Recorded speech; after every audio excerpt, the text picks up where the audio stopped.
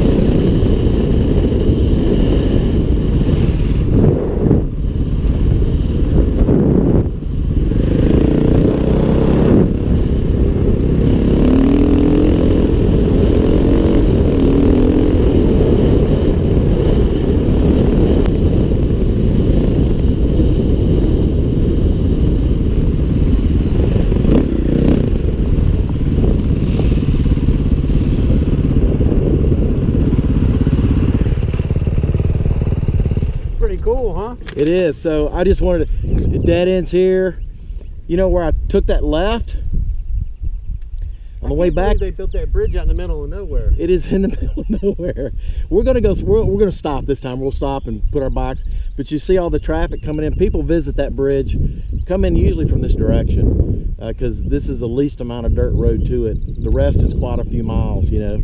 So I still can't believe people like why they built it, but because it ain't like there's like a river and there's two towns on both sides. It's just nothing. Well, apparently back in the day, that community we went through before the bridge, yeah, Regency was pretty hopping, you know.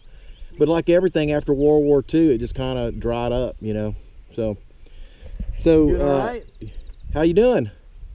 You know, these roads right now are actually in excellent shape. A lot of times when it rains, if they don't get out and grade them, there'll be ruts everywhere. So you got to be careful going through there. But I didn't have this thing out of 4th gear most of the time. I put it in 5th one time and started hauling. I still had a ton of speed to go. So yeah, I was in 5th a lot of the way, just so I wasn't having to wind it out.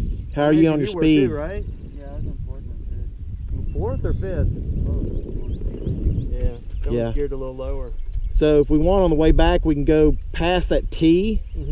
And it's not it's a little bit further than from the bridge to here, but it's got some twisty turns in it. So, but if you know the roads, there's some good areas, so you can get some good power slides and stuff coming through.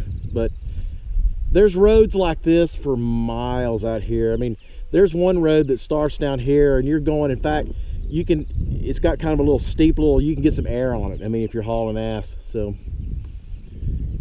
all right, we'll go to the bridge and. Doing all right?